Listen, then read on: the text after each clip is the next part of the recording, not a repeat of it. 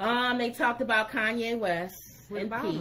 Because, you know, Pete Davidson and Kim Kardashian broke up. Not together anymore. And Kanye posted on his Instagram. He's since taken it down.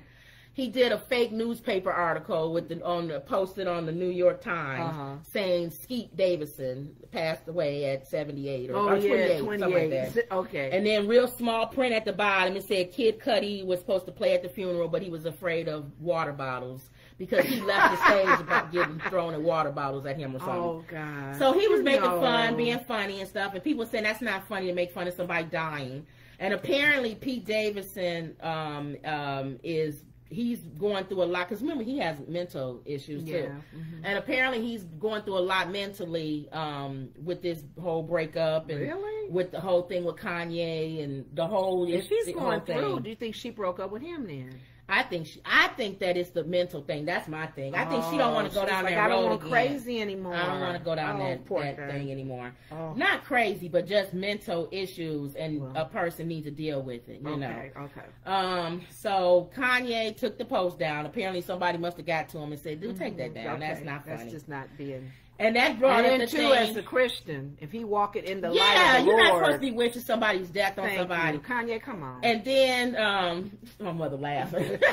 And then DJ Envy said, plus, you know, don't wish something on somebody you don't want on you. Charlamagne said the same thing. That's true. You don't want to die early, so why would you wish that on somebody else? And then Envy said... should know that word, at least, that scripture. Envy said, is he going to do this to every guy she dates? And I said, yeah. Probably. Pretty much. Every guy. Nobody going to fit that. Is anybody going to want to date her? You gotta go. They willing to take him on. She gotta date somebody not in the industry. It's like when you dating somebody, you dating their crazy ex. But she gotta date somebody not in the industry. Because if he'll still find something. No, but he'll really look. He can't go after somebody not in the industry because they could sue him. Oh wow! Just a regular dude. She need to go out with like a lawyer. Like she would be with a regular dude. I know. So whatever. God. Was she in the law? Just date a regular guy, like we were saying, Van or something like that. Okay. We don't know. We don't know.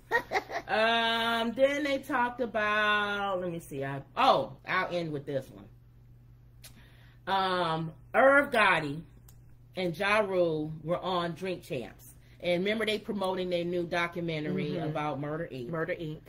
Well, apparently Irv Gotti had an affair with Ashanti back in the day.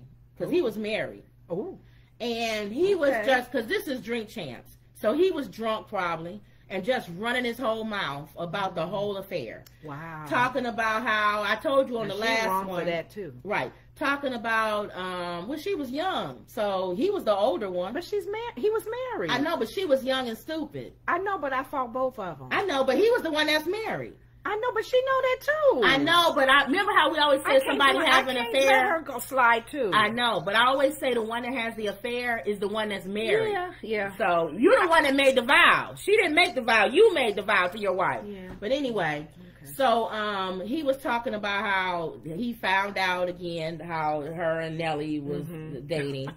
Apparently he was watching football and they came into the studio or stadium and everybody started losing their minds and the guy on the television said, oh, look who's here, Ashanti and Nelly and all that. That's how he found out. He was devastated.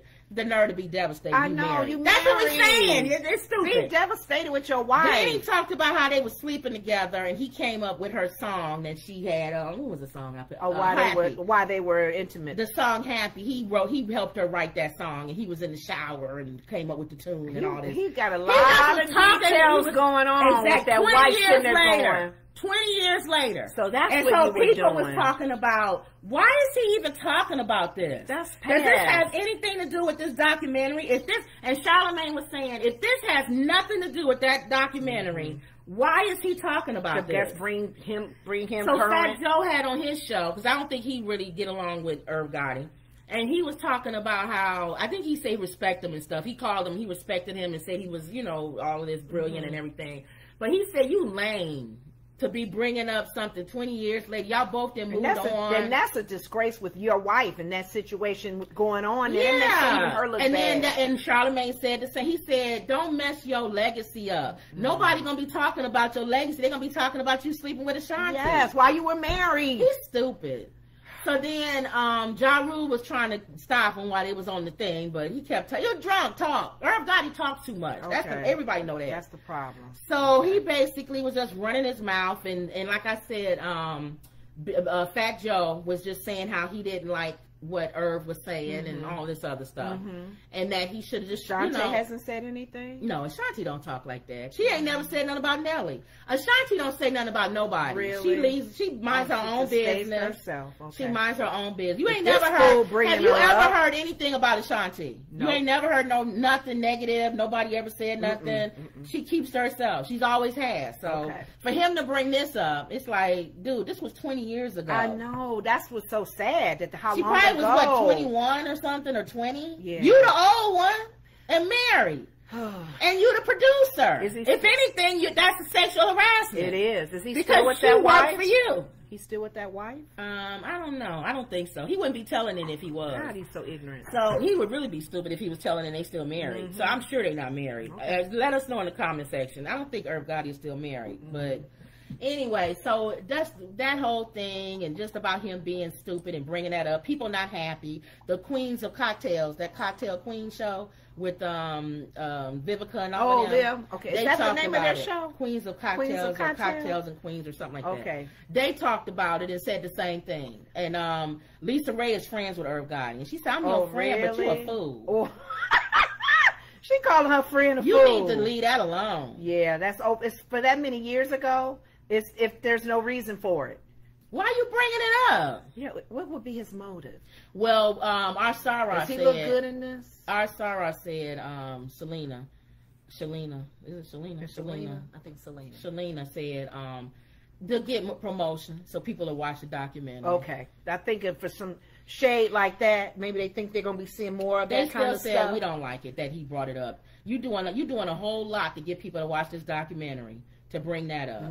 And then again, I go back to what Charlamagne said. Is there reference in the documentary? And then Angela Yee said it might be. Maybe it's something to do with why the whole thing broke up. And she said it could have something to do. That's true. Let's see. We'll see. He better hope like an overview of it. That that's better, and he trying to get ahead of the story. So he better hope that documentary has talks something about him. Because other than that, there was no reason for you to go in detail and bring it up. Yes. So yes. That was basically it. That's all they talked about. The main thing was Trump and Irv Gotti. They spent a lot of time. They had a guest on there. I thought it was boring. Who was he?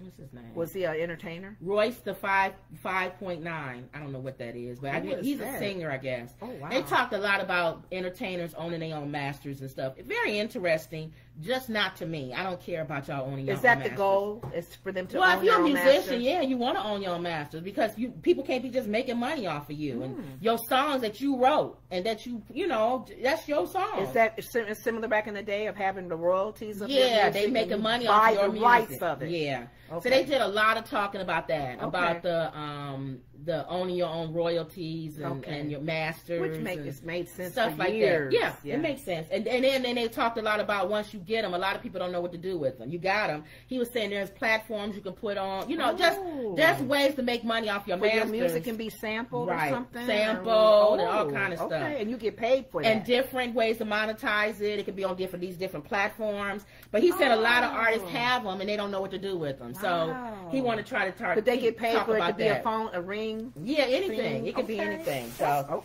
it was a lot of talk about that. That's a good something for somebody who seriously is in that. So if you want to know about that, check that out on the Breakfast Club. He was on there. So that was basically it. That was the Breakfast Club for today. Okay. Did you have any other? No. I'm learning these rappers' names. The one with the I. Fetty Wap. What the name come from? I don't know. What the name is? All right, guys. So that was another. Oh, don't forget to subscribe, share, and like. This thing is a computer, guys.